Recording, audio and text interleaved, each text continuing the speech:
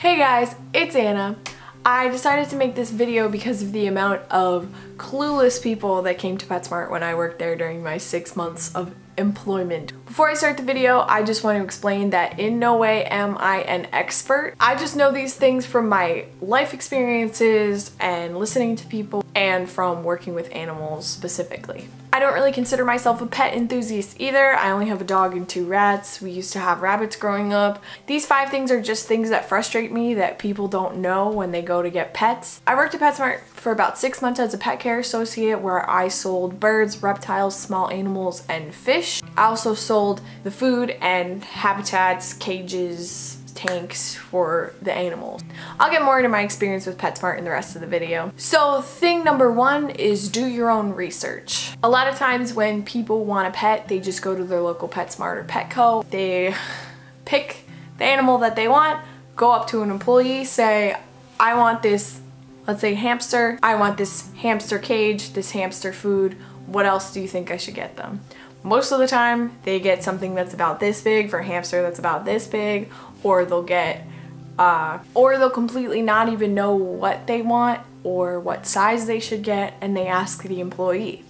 That's perfectly great. Like, asking for help is very good. That's part of the reason why the pet care associates are there. Like, I was never bothered when people asked me for help, but if you don't know anything, you really can't expect these employees to be experts, because let me just break it down for you. I can't talk for other stores, I can't talk for other franchises, but this was my personal experience from being at Petsmart. I don't really have that big of a problem with Petsmart, but my experience from being at Petsmart was I started, they sat me down in front of a computer, I watched videos and read things for 3 hours, which doesn't seem so bad, but the problem is that they went from tank cycles to forklift safety with a click of a button, and then we'll go back to best dog food brands.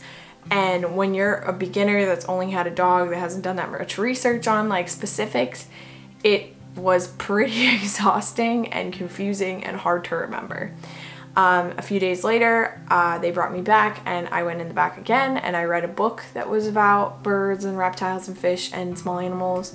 And again, it was just kind of like, here's the fish section, it is an hour. Like, it was pretty much like, felt like about 4 hours or 5 hours of reading this book. Like, I got a lot of information, but I just scratched the surface. I didn't get anything in my head. You can't just read something and, you know, figure it out. They gave me like an open book test too, so I couldn't even like, you know, of course I'm gonna want to look back and cheat essentially in the open book test. To come back to my point, you need to do your own research because these people aren't experts. It's kind of helpful. Like, what I would recommend is when you're looking at a specific animal, why don't you ask the Petsmart associate, like, hey, do you own a small animal? Do you own a reptile? Like, you know, if you're looking at reptiles, why don't you ask, do you own a reptile? Do you have anybody that knows a lot about reptiles?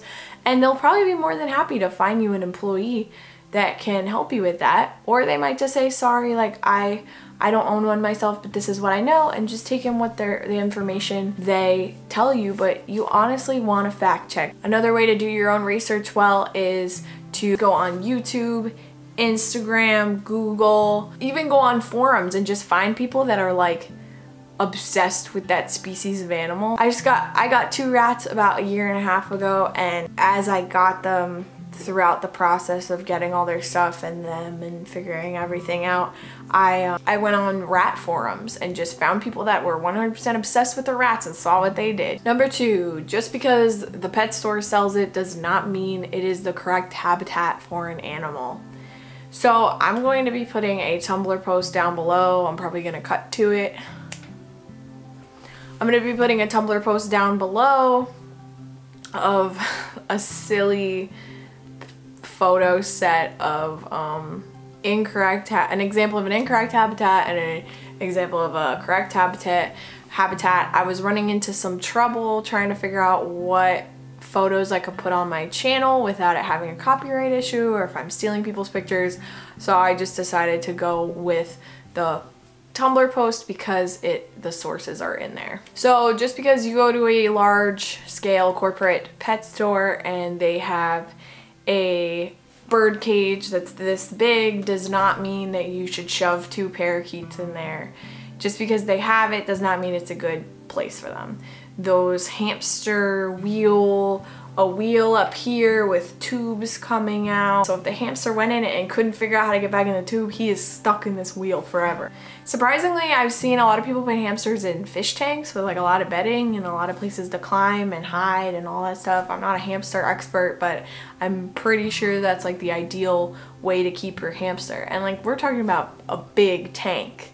Like, you really have to think about the space and the price of these animals. Our third thing is similar to thing 2. The cheapest option is not the best. The cheap option is almost always the small option, and like I said in thing 3, where am I? Oh, like I said in thing 2, the cheapest option is not always the best one. It is usually the smallest one, and like I said before, is not good for the animal. You will be dropping at least $200 on the spot when you buy the animal, all of its equipment, all of its food, any toys, accessories, etc. You need to be prepared to spend money on this animal because there is no like just cheap animal if you want to take care of it right. Number 4, not all animals need friends. Some need to be alone, some need to be in a family. To really have the best environment for your pet, you need to figure out what type of pet you have. For example, hamsters need to be alone. I've seen hamsters that will be living fine with siblings when they're younger, and when they get old enough, they get territorial and get frustrated that someone else is in their territory, and they will eat their sibling. Eat their sibling. But on another route, rats need to be with friends, family, whatever, because they're social creatures. If you have multiple rats together, you'll see them cuddling, you'll see them wrestling, you'll see them having fun. It's honestly really rewarding. Thing number 5, find out what's harmful. There are certain chemicals, whether cleaning or kitchen spray, non-stick spray, whatever you would call it, air freshener, chemicals in food, chemicals, there's certain types of wood that some animals can't eat or breathe or whatever. You just have to find out what are things that your animal can't be around. So those are my 5 things you need to know before getting a new pet. I'll put a more like abridged version of just the 5 bullet points down below in the description, along with my Twitter and Instagram and the Tumblr post I mentioned earlier in the video. Thank you so much for watching. Again, I'm not an expert on pets or anything. I'm not trying to bash Petsmart at all. I think it's perfectly fine to shop at Petsmart. I just think you need to be careful what you're buying. Be sure to subscribe down below so you can find out when I make a new video. Thank you so much for watching.